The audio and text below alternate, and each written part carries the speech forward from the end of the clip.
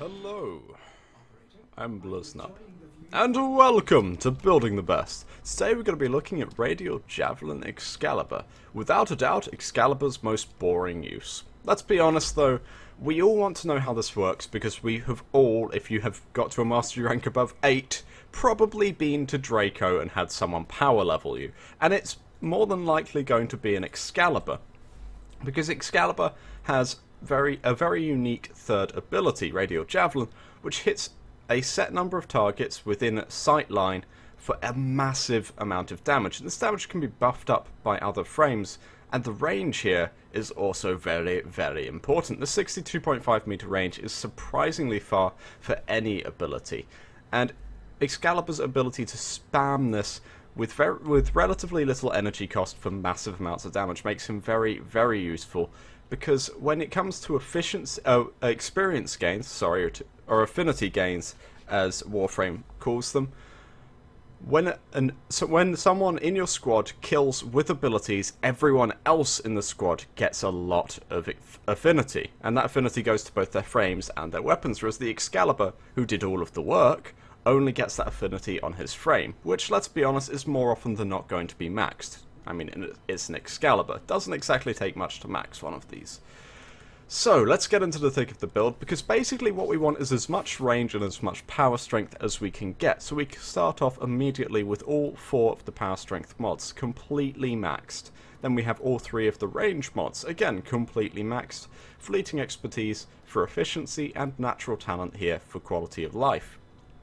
Finally, we have corrosive projection up here instead of energy siphon, as if you're going to be running Draco with Excalibur, or actually if you're going to be doing anything where you're Radial Javelining with Excalibur, you're probably going to have an EV Trinity standing next to you, giving you a lot of energy. You don't need energy siphon. Corrosive projection is basically a flat damage buff against any enemy that has armor.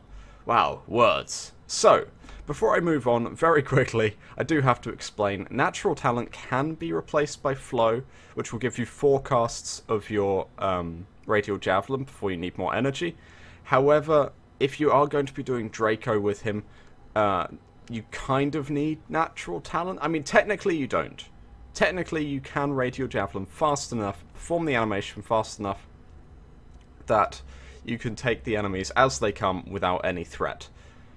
Just so very barely. And what natural talent does is give you breathing room. It basically means that you can take on a larger amount of enemies at one time, because you can spam your ult a little bit, spam your 3, my apologies, a little bit faster, and deal with more enemies. Because, as I've mentioned before, Radial Javelin has a set number of enemies it can hit. If a wave of 20 enemies comes at you, you really don't want a 3-second cast. Well, no, what is it, a 2.5-second cast, I believe, to be able to kill both, you know, those 20 enemies. I am having trouble with words today. Wow. Okay, now, moving on very quickly, there is one last thing I have to show you before I can demonstrate this build, and it is Trinity. Because, as you see here, with absolute max power strength, I have 62.5 meters of power range, meaning I can slaughter anything within 62.5 meters virtually instantly. If we look at my Trinity Prime with its EV page, with 250% range, you can see a startling similarity here. 62.5 meter ability radius, meaning that if you are on Draco, and there is an EV Trinity with you, and you're playing Excalibur, if you kill every enemy the absolute instant it comes into your range, your Trinity is going to have some trouble getting you any energy. So, and then the Trinity, of course, you know, thinking, of course, everything inside the Excalibur's range is instantly dead. Why don't I cast on something outside its range? I mean, the Trinity is perfectly capable. It has a 250 meter cast range. You're not getting any energy from that. Neither is the Trinity, and you will both run out of energy and then probably die. So, yeah, pros and cons to killing things the absolute instant they come into your range, but generally speaking, you want to let the Trinity EV something before you blow it away with massive javelins. Anyhow, so we're going to very quickly... No, wrong thing. We're going to very quickly demonstrate this delightful little facet of the game. I'm going to be going to Draco, me and my lovely assistant with her EV Trinity, and we're going to be demonstrating this, because Draco is without a doubt the best place in the game to get both affinity and focus at the moment, and this is sort of unfortunate because it means that you have to spend a lot of time doing a relatively boring mission, but you may as well make the most of it, and this is how to get the most out of any Draco run. So I'm going to very quickly explain. The reason we go to Draco is because it is the highest set map where we can take on Grineer. Whilst we could do a defense, defenses on Draco have a moving objective and slightly less enemies per, well, I guess per minute is the best way of explaining it.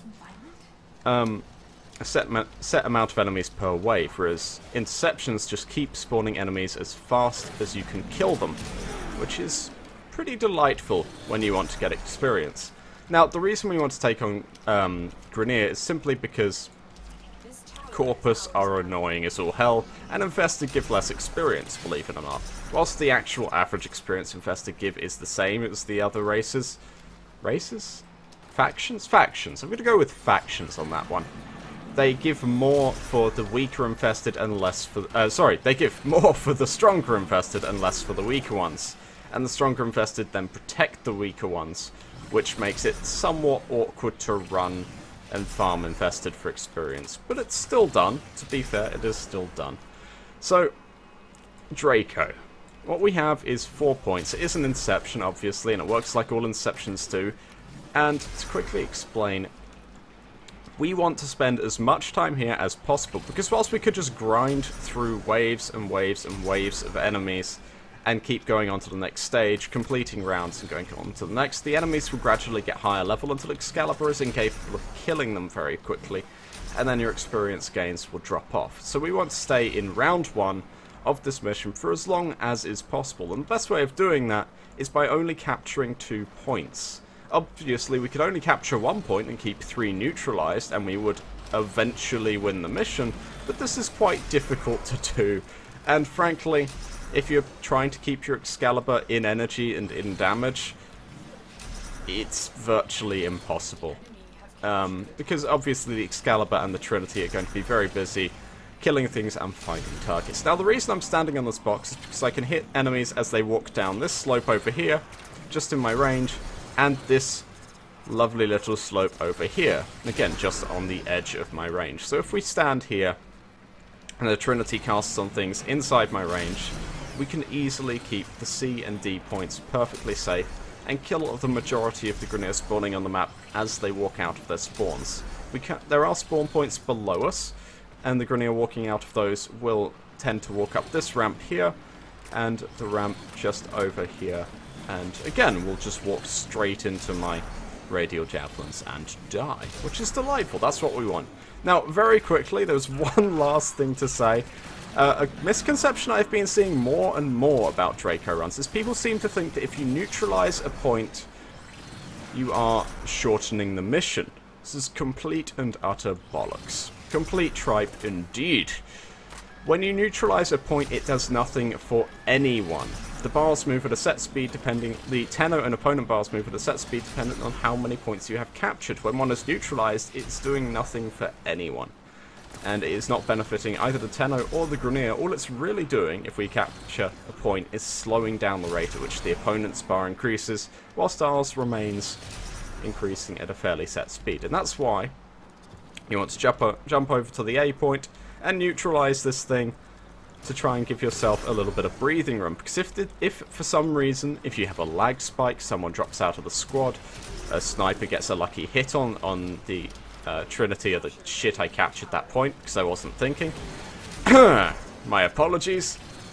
You want a little bit of breathing room, and honestly I recommend 6 or 7% in terms of breathing room, because that's how long it's going to take you, that's how much you're going to lose. If you only have 2 points and the Grineer capture one of them, you will lose between 5 and 7% depending on how fast your squad is at reacting before you manage to capture it back. So yeah, that's pretty much all I have to say. Now, of course, we're not going to get much focus from this little example run, but just quickly to demonstrate from this shitty little run where I have done not much at all and been messing about, I've still gotten 1,000 focus, and I would imagine that the Trinity with me has leveled up a lot of her weapons. So yeah, this is Draco. Probably the most boring and repetitive mission you will ever have to suffer through. But let's be honest, it maxes weapons like you would not imagine. Anyhow, I'm sorry if this one has been a little bit strange, and I am very sorry for accidentally capping A. That was just foolish of me. Really was. Anyhow, last thing to say is that you can use various frames, Equinox, Banshee, Nova, Rhino, and I think there's one other, to buff up your Excalibur's attack, or you can just take a corrosive projection. If you are going to be in squad on a Draco run, I highly recommend you take something that can help the squad, even if you are leveling that frame up. So anyhow, thank you very much indeed for watching. Please like and comment below and subscribe if you want to see more. I'm Bliznub, and this is, of course, Radial Javelin Excalibur.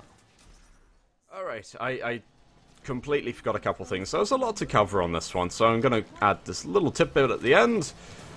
Focus. How much will you get? Let's be honest. Can I have some energy? There we go.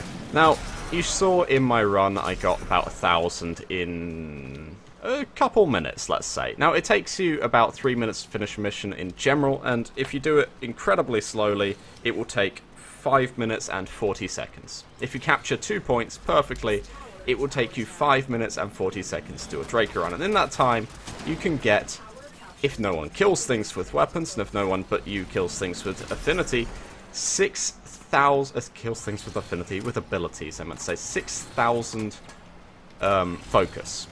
I don't know exactly how that translates into experience, but that's sort of a moot point for what I'm trying to say. Now, what I am trying to say is that you will, of course, be tempted to up the 6,000 experience by grabbing these little focus things around the room. If you are going to do that, what I can highly recommend is that you jump over there with max energy and Radial Javelin on the way, and jump back and Radial Javelin on the way back. Now, on the way there is to clear enemies for when you land, because a Scorch, even a regular Grenadier, could easily take you out as you're trying to get to the focus thingamajiggle.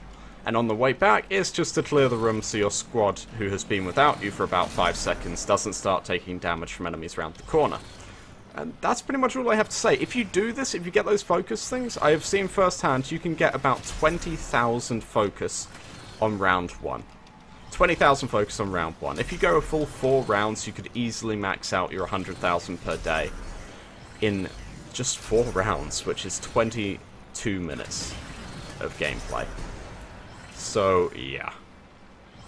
Anyhow, as I was saying, thank you very much for watching.